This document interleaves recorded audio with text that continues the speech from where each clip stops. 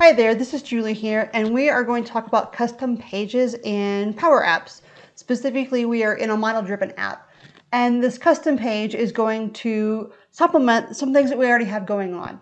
So we're looking at Happy Tail's Doggy Daycare Office application, and in this application, their office staff, the people at the front desk, they manage pet records, they manage the visits, they manage household, immunization records, and so on. They have another app, a Canvas app, that they use in the daycare itself, where the people who are lucky enough to spend all day with puppies can take pictures of the puppies and send out news flashes to the owners of those dogs.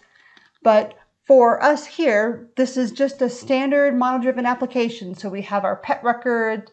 We click into a record, we can see we've got our business process flow on here. We can do our record-to-record navigation, and so on. So we've got just our standard related entities or tables on this record and so on.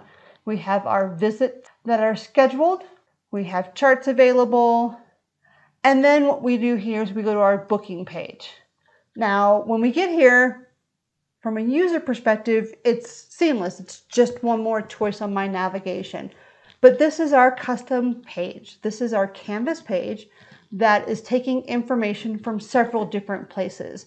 So what we're looking at here are the dogs that are scheduled for today and on site for today. So if we are looking here at this first record, we can see that this dog is waiting to be dropped off today. But this dog is already been checked in and been picked up. We also have the ability to establish capacity from here. So I can say that I'm going to have more staff available, and our staff to dog ratio is 5:1. So for every staff member, I can increase that capacity. Somebody calls in sick, I can decrease that capacity, and I'll be given messaging and be prevented from adding more dogs if I've hit that capacity. So we click here on the dog, we can go from on-site to checkout, and when we check out, that dog will disappear here from our custom page. So it will give us a timestamp of now that the dog has checked out, and then they will no longer be on our page. You'll see that it reflowed for us.